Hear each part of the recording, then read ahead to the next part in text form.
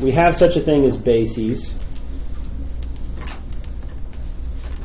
The idea of basis and dimension.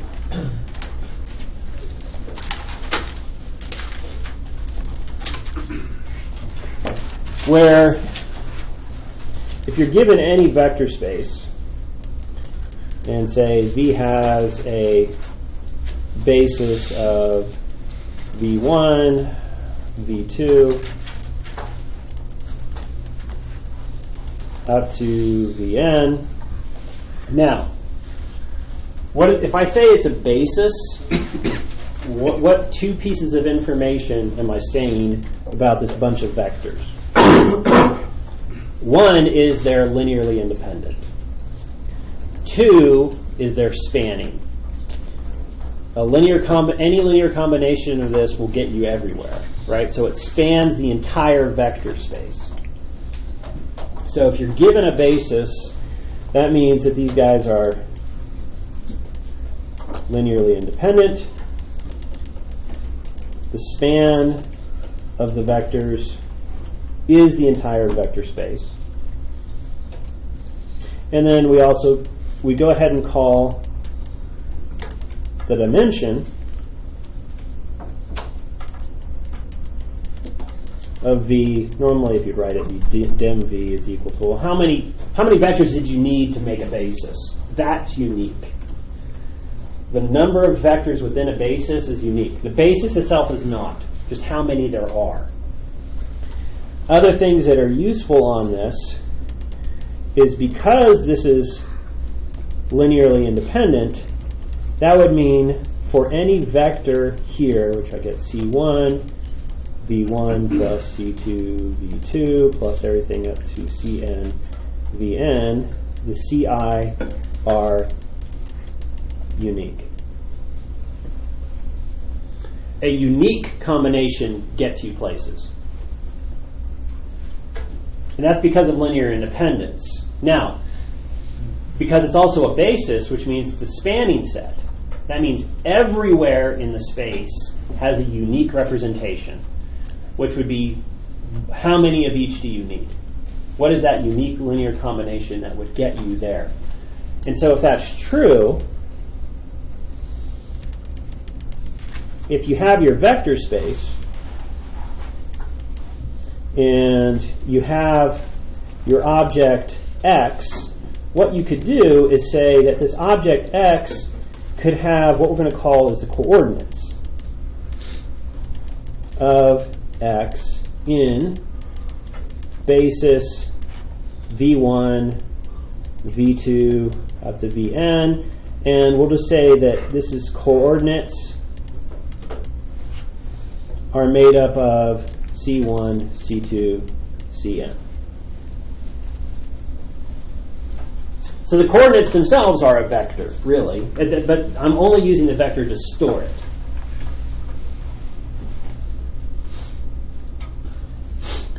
And it just tells you how much of each basis is necessary to get you where you're interested in. So you have your entire vector space. So if you have a basis for it, so you had P3 space, and you have a basis for P3, three-term polynomials, and you come up with a basis for it, it would say this unique combination of these basis vectors will get you to this polynomial. And some other polynomial would have a different combination. And some other polynomial would have a unique combination, where those combinations are the coordinates to get you there. Obviously, the most obvious one for this is the standard basis.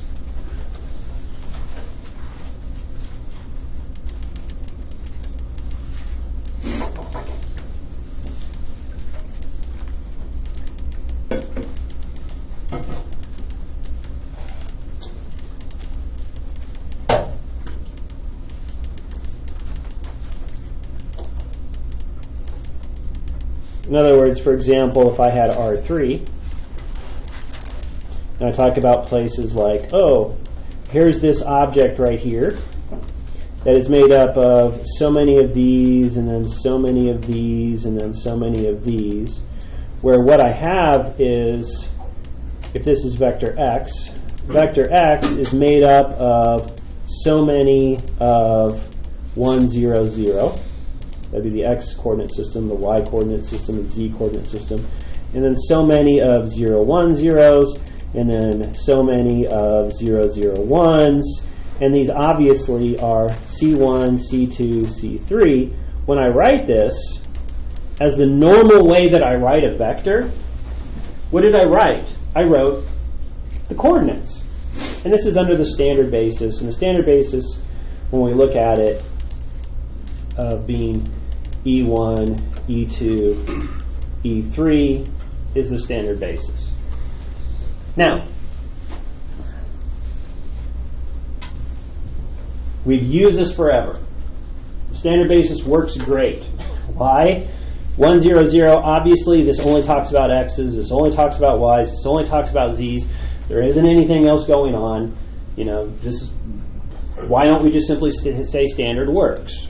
Well, instead of talking about R3, let's go down to R1 and think about maybe we use other bases because they're a little bit more useful for us.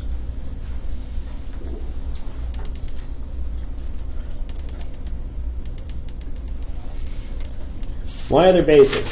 Consider R1. Here's 0, here's x in R1. Then somebody else goes along and says, my favorite measurement is inches. And somebody else comes along here and says, you know what? My favorite measurement is feet. Now obviously, this is the true quantity, x. Is there a standard measurement of one-dimensional space? No. We use centimeters, meters, miles, kilometers, feet, inches, micrometers, astronomical units. Why? Which is most useful in the moment? You know, if I measure about this far, right, about the width of your arms, inches, maybe centimeters if you want, or maybe millimeters if you want to get really accurate. How many steps did it take? Well, maybe yards. Right? How long is that? Well, it's a football field. Let's use yards or meters. Right? Well, what about from here to Mars? All right, let's not use inches. Right? Measurements would have different purposes to have different bases. And when we would have things, I might go through something and say, oh, look, one person said I had 2.1 feet. And then they say what? They had a coordinate of 2.1, but then what does the word foot mean? They told you the basis. But somebody else says, well, yeah, sure, that's 2.1, but how many inches would that be? What would this guy in inch world measure?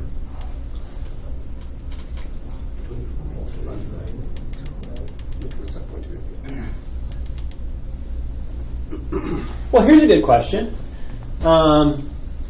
You're both having your favorite measurements, and then you have a reason for this, and you start coding it, and you start, well, okay, this thing takes this measurement, does this, does this, does this, and it says, please turn on the brakes at this moment. And as you did this, you assume the person put their values in feet. And somebody else handed values, but they gave you inches. Is something bad going to happen? Yeah, well, we had that. The classic example is that when we were on Mars, that just simply burned up and spread itself across. Why? I was using feet. You were using meters. Sorry. I gave you bad data. And you didn't try to figure it out. So you didn't figure this out until you were about to land. It's like, yeah, all right, okay. How many millions did we just burn up? Right? But we ought to know that. So we have reasons for other bases, but obviously what do we need to do? We need to be able to do what? Convert.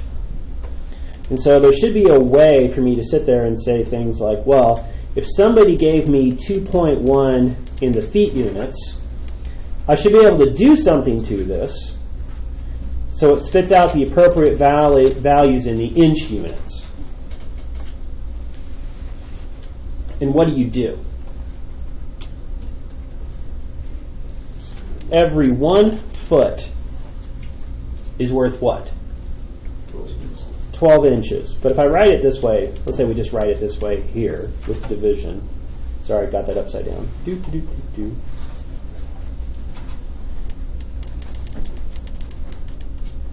what happens to my units of feet?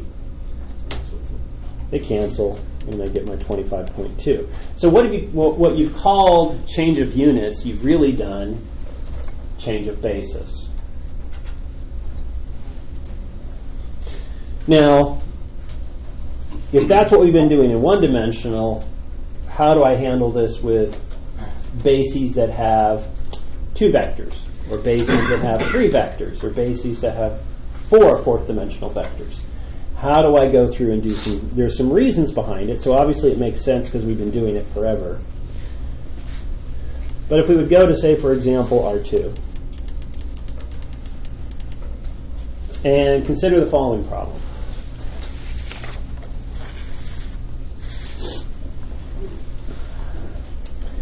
Let's say we make the following weighted graph. And what you notice is for people who live in a city, from year after year, 94% of the people stay in the city, but then 6% of the people move to suburbs. But for suburbs, 98% of the people stay in the suburbs, but then 2% of the people go ahead and move into the city. Just a pretty straightforward way. Now, one of the things I talked about that one that was presented by West Point was they took this and then moved it up to a scale and said, okay, what percentage of people who are not on drugs are still not on drugs year after year? What percentage of them move into heroin? What percent of them become addicted to prescription drugs? What percentage of them will move over to marijuana? For people that are on marijuana, how many people keep marijuana? How many go clean to the non-drug year after year? How many move on to heroin? How many enter a rehab program and eventually move into rehab? And then from rehab, how many stay in rehab? How many go back to drugs? How many go free? So you can start to see how these things are all going through. Now, if I want to, instead of representing it as this picture, I could represent this as a matrix, say matrix A. And matrix A is going to be made up of the following values, where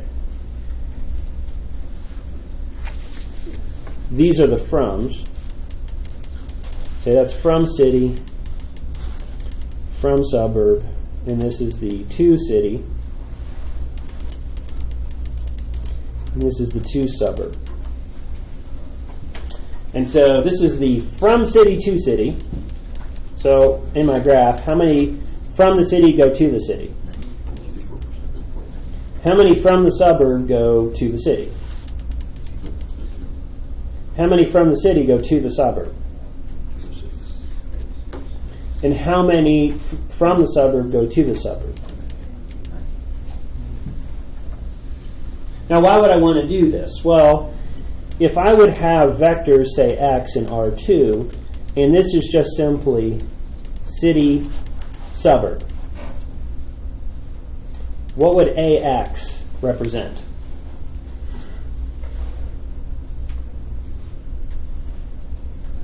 Well, this here would be from city to city. This is from suburb to city. This is from city to suburb. And this is from the suburb to the suburb. If I multiply this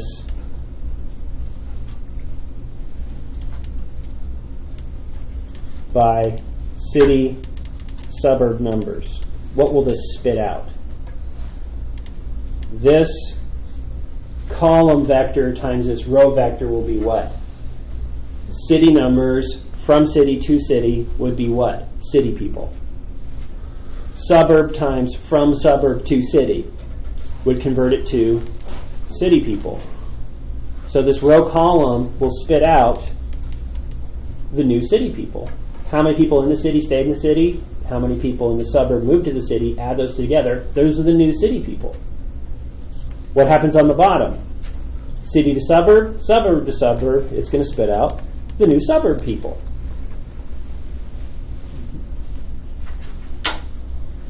So in the end, what this means is A times, say, x0, which is how many people are here now.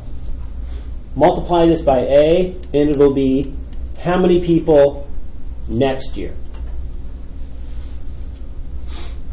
Well, how could I find x2?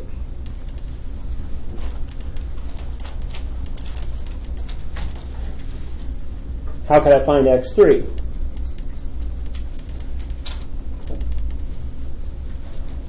This system, where this matrix represents what you believe is going to happen year, right? And every tick event is, you have to do the percentages like per moment, whatever your time interval is. And so what's going to happen here is this forms a sequence, which will be, what is the city-suburb combination this year? And then next year, and then next year, and then next year. And this is called a Markov chain.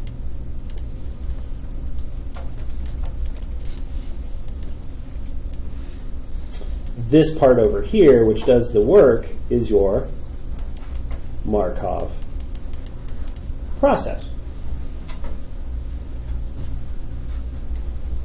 Now, if we would go super simple, instead of city suburbs, you could go out and say, hey, how many people this year are drug-free? What percentage of people? And then wait a year, and then just do another analysis and assume that year after year that the situation dynamics of the population are about the same. I could go back here and say things like, instead of going through here and having city suburbs, I could go and say clean drug. And why these things happen. And just from this, we would have what happens as this happens year after year after year after year. Now, one of the things that you would notice is, since x1 was ax0 and x2 was ax1, but by the way, that was ax0, well, that's really a squared x0. And if I would continue this process, xn would really be a to the nth power x0. So a itself obviously is important. I'm applying A, I'm applying A, I'm applying A, I'm applying A year after year after year. Now, obviously, I could do this entire problem and leave it in standard units. But would there be a different basis besides saying 1001 as a standard basis, which is what we would be doing? What's 10? City only, suburb only. What's 01? No city, only suburb. Is there a better basis? And you kind of sit there and ask, well, that seems odd. Why would I want something besides only talking about cities and only talking about suburbs? Well, we'll learn this in a bit. We can study, but we don't have the technique yet. If we would study A, and notice that the following happens. If I would take A and multiply it by 1, 3, it would spit out 1 times 1, 3. It's a very special vector. What does A do to it? Nothing. So this vector times A is A times this vector, order matters. Nothing happens. On the other hand, you could have, if I took A and multiplied it by negative 1, 1, that becomes 0.92 times negative 1, 1. Every other vector does some sort of shift. But these two vectors stay in the same direction, but change length. Everybody else, on the other hand, moves. Well, why would this be important? Well,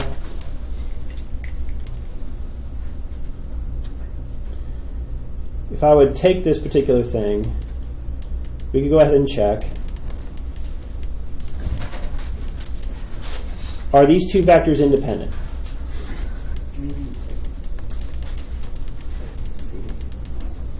How do you check independence?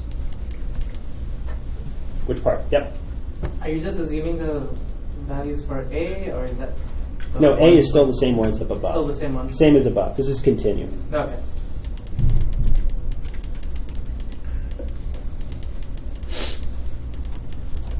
We'll get to how these vectors, these are called the eigenvectors with associated eigenvalues. But we don't have those yet.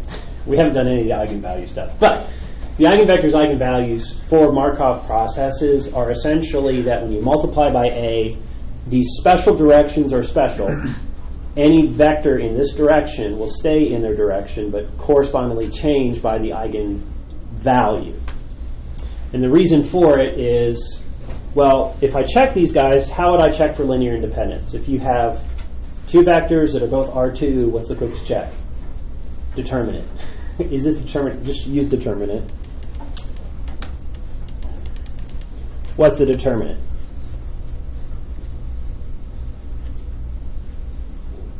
4, which is not 0, so they're independent.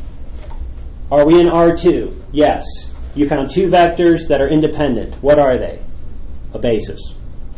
That's that one theorem, right? I don't even have to check for anything else. Once I have I know that they're a basis because I need 2 for a basis. I have 2 things that are independent. They're a basis.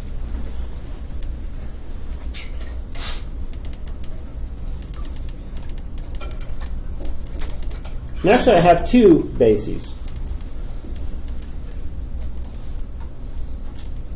So for any vector, say x, it could obviously be written as coordinate 1 times 1, 0, plus coordinate 2 times 0, 1, which would be, what would be coordinate 1? How many people are in the city?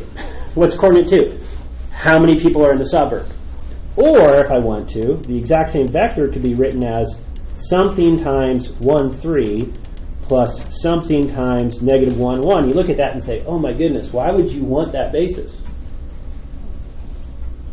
So your coordinates are now going to be some linear combination of 1 city, 3 suburbs, and negative 1 cities and 1 suburb. That's kind of a weird coordinate system. But the reason why I'd be interested in the eigenvectors is because of this.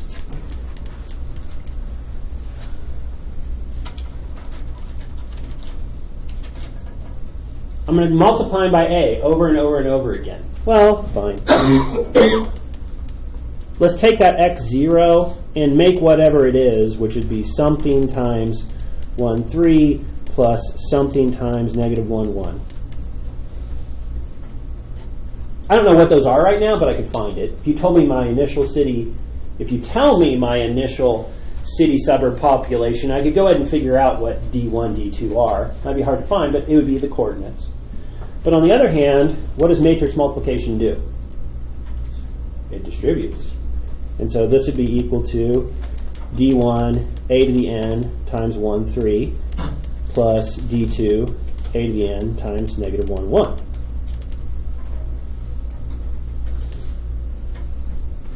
Now, what is a to the n? A times, it's a times this and a times that and a times the next. And you just keep multiplying by a, right? But if you did your analysis on this, multiplying by a does what to 1, 3? Nothing. It stays 1, 3.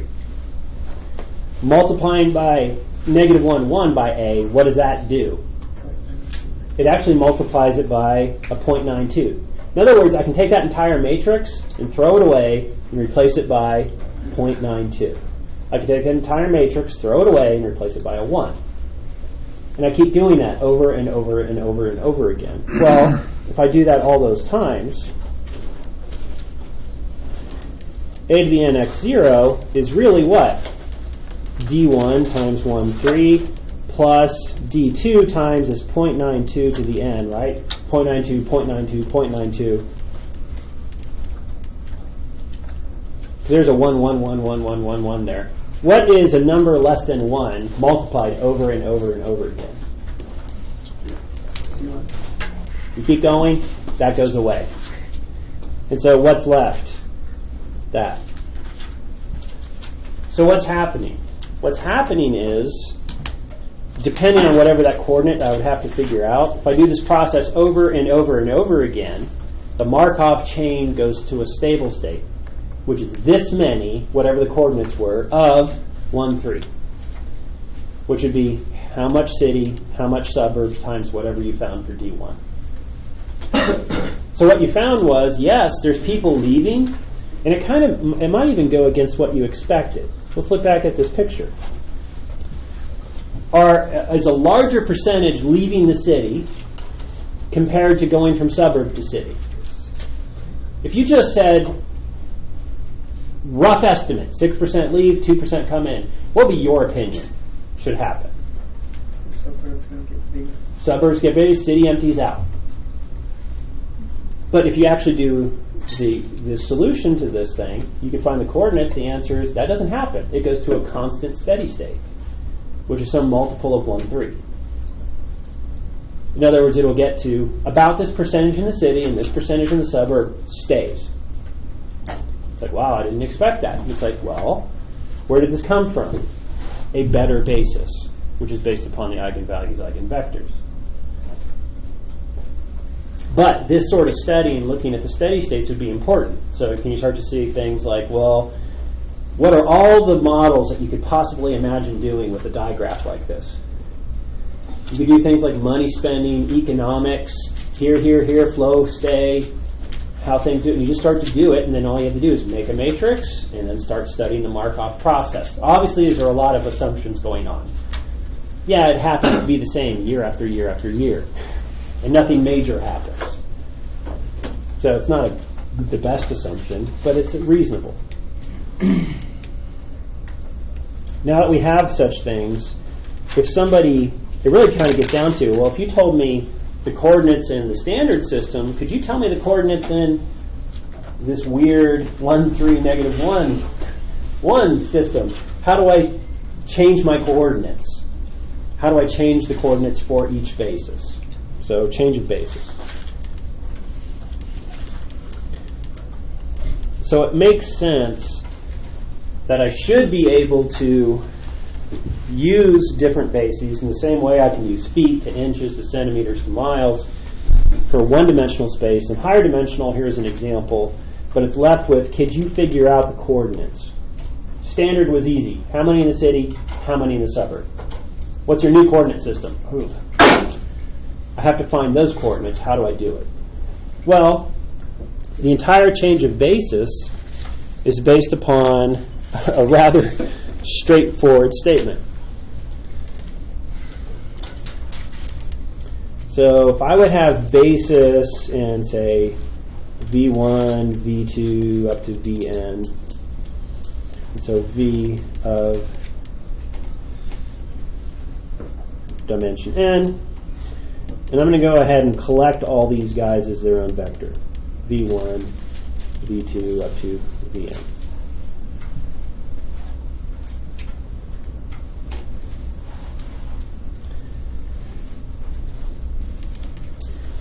What I'm going to do is, by that whole unique coordinate idea, which is a unique linear combination, where any vector is, say, so many of V1 plus so many of V2 plus so many of Vn. Those coordinates are unique to spit out this place.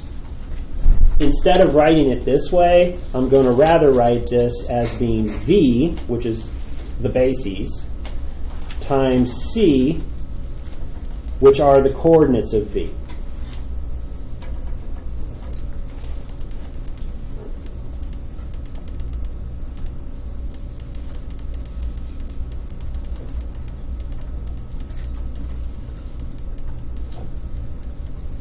It's the coordinates for my vector in basis. Now here's kind of a bad irk. I probably shouldn't have done that. Oh well. That V is not that V. I'll just say vector space.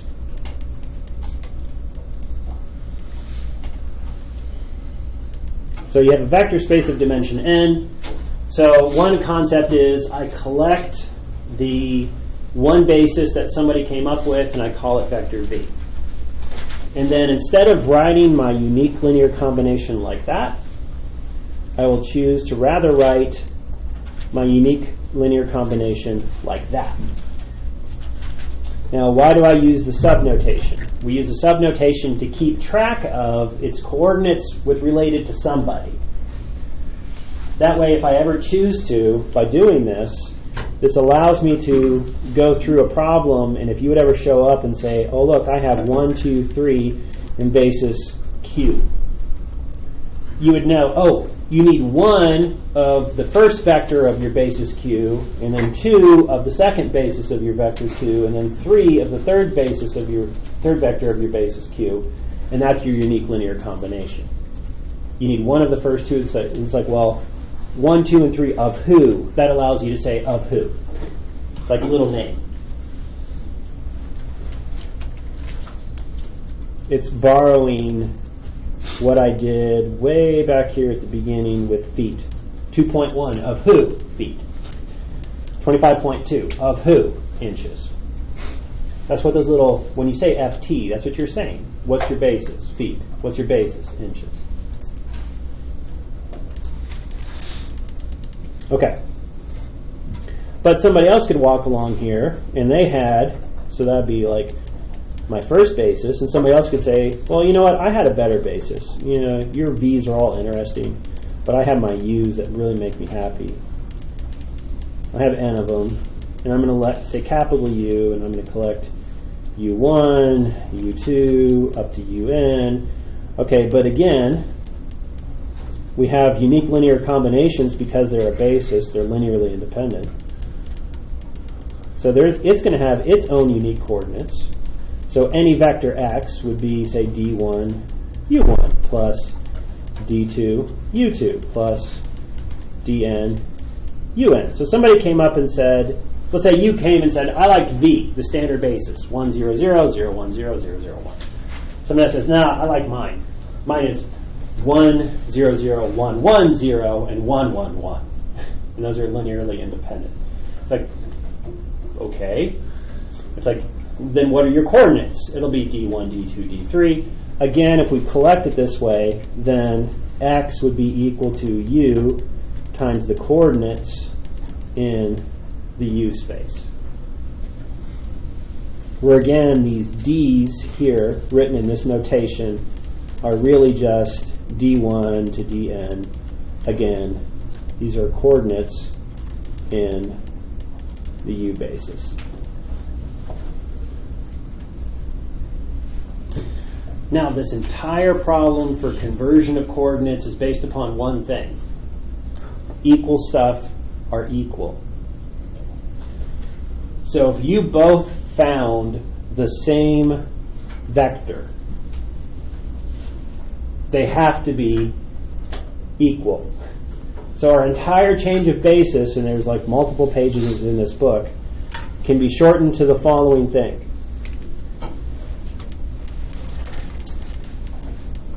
Equal things are equal.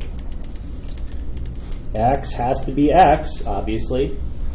So what does that mean? That means v times, well, what are the coordinates in the v space?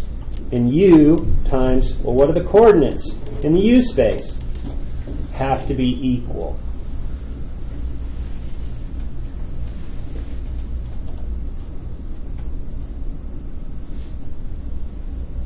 And really, that's it. So if we would have a particular problem,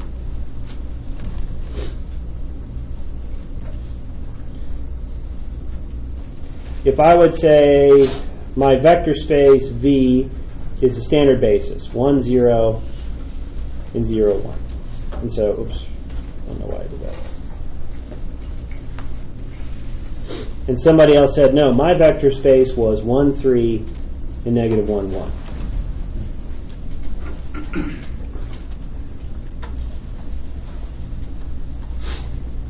And the standard basis was the one that, let's say, the person's working out with, and they say, okay, you know what?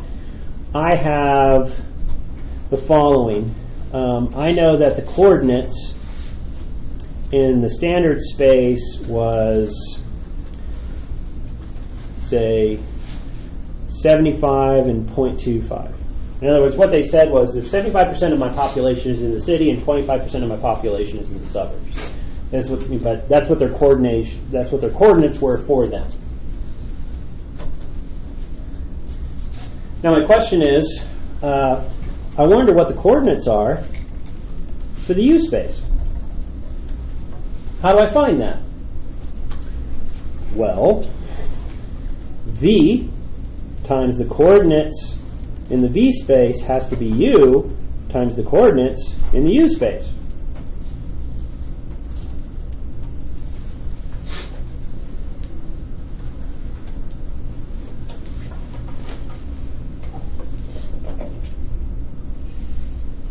Well, what's v? 1, 0, 0, 1. What are the coordinates? 0.75, 0.25. What is u? 1, 3, negative 1, 1. What are the coordinates? That's what I'm trying to find. Can I do that? Sure. What would I have to do? I would have to simply take u inverse, multiply it on both sides, and I will find the coordinates.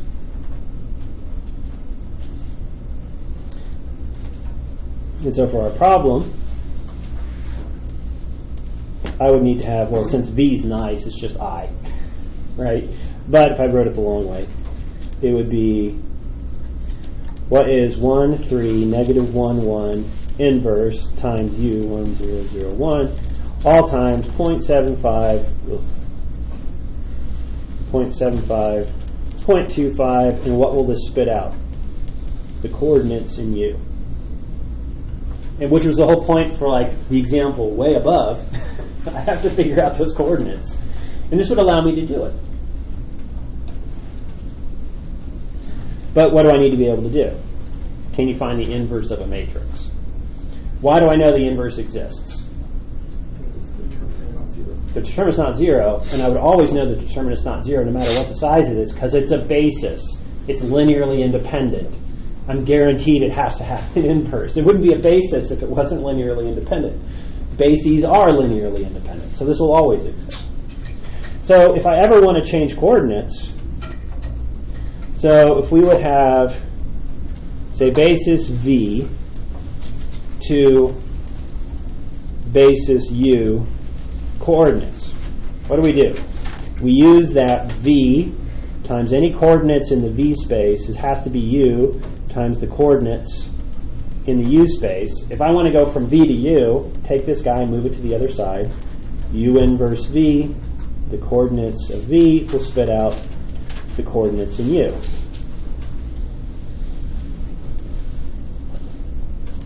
On the other hand, what if we want to go the other way?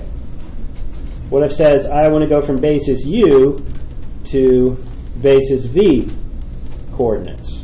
Well, you just take the v and move it to the other side, and you would notice that you had v inverse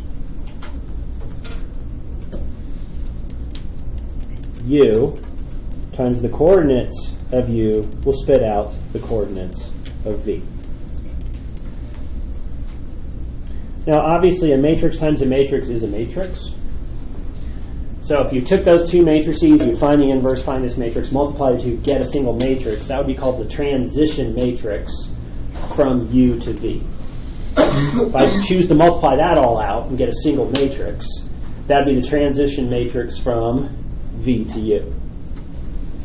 But you can always do that if you want, because it's nice. Get a single matrix, and this matrix does all the coordinate transforms. It's kind of like, how do I convert feet to inches? If you want to convert feet to inches, you would take 12, you'd multiply everything by 12. This is the conversion. And really, what do? This is the inverter, and that's the, that's these numbers represent the matrices themselves, and inverses end up being reciprocals when we have things as simple as straightforward as a scalar. But as we do this, if you want, you can turn that into a single matrix if you want. But on the other hand, when you look at this, one of the things that you could realize that happens is you could look at this as a process. If you have the coordinates in a basis, say basis u, and you multiply it by u, it creates coordinates in standard. So this multiplication spits out the coordinates in standard basis. But then when I multiply by an inverse basis, it takes the standard and spits out the coordinates of v. So a matrix multiply converts what basis it is to standard. The inverse of that matrix takes standard to the basis. So if I wanted to, I could do a multi-step process. And I could do this whole, I could take inches to feet to centimeters to meters. It's like, well, how do you do that? It's like, well, you stack in the appropriate order. So how do I go from basis U to basis Q if I have a bunch of bases in the middle? You would appropriately do, okay, multiply by this, it goes to standard. Multiply by this, it goes to this basis. Multiply by that, it goes to standard. And so you can just go through and stack these appropriately. But you have to understand what multiplying by a basis matrix does. What would happen if I multiplied a matrix like U times the coordinates in some other basis? Bad thing. It's expecting certain things to be applied to it. Right? That's that whole, this guy U, what is he expecting? He's expecting to multiply things in the coordinates of U. If somebody decides to put in the coordinates of V, you just crashed something into Mars and threw away millions of dollars. Right? There's expectations on these problems. But this here, for all of your work, there's like 4 or 5 pages in the book, all of it is just simply that right there. If you understand that equality, same space, same place is same place. And from there, you can just work it out for individual transforms.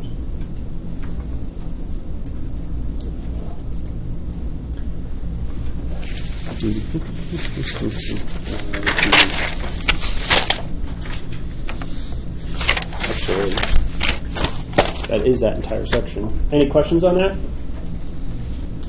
What's one of the things that I didn't even do on this problem? I didn't even actually go ahead and multiply this thing out. Right? What are the things that we need to be able to do? What's the expectation? Once we show that the understanding is, well, I'm going to take the inverse of this matrix, multiply by that matrix, and multiply by this vector, and I'm going to get that vector. The assumption is you can do that. The problem is here in class is it takes a while. So I'll just assume you can do it, but that also means what do you do today? Go and do this. And this was a 2x2. What happens if I have coordinates in 3 space? You'll have a basis, 3 vectors, all of 3 values, another basis, 3 vectors. I'm going to have a inverse multiply 3 by 3, 3 by 3 times a 3 by 1 and get up another coordinate system. So if it's 4th dimensional, it starts going up. Any questions on that? Can you do it? Could I multiply it? Sure, but I'm not going to. Actually, no, wait. Here. Can anybody think of a short way for you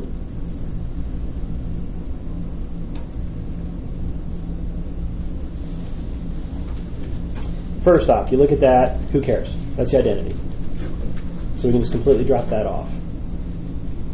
Now, inverse of a vector. What's a quick way to do this? Well, how do you find inverses? You find inverses by doing this, right? And you do all the row ops until that shows up on the left. But what does this really do? What this is really doing is taking the elementary ops, elementary matrix, elementary matrix, elementary matrix, times the identity. What is it doing? Every elementary matrix you do is working on this side. That also means that instead of putting the identity over here, I'm actually not interested in the inverse. I'm interested in the inverse times 0.75, 0.25. So if I want to, is just drop that and do 0.75, 0.25. Do the same work. The moment the identity shows up, what's going to be over here? The inverse times 0.75, 0.25. In other words, don't find the inverse, use the inverse. And all the work you do would eventually become what the inverse times it would have been. I'm just doing it at one elementary matrix at a time. And so, what would you do first? Well, this is already a 1. So what would you do first?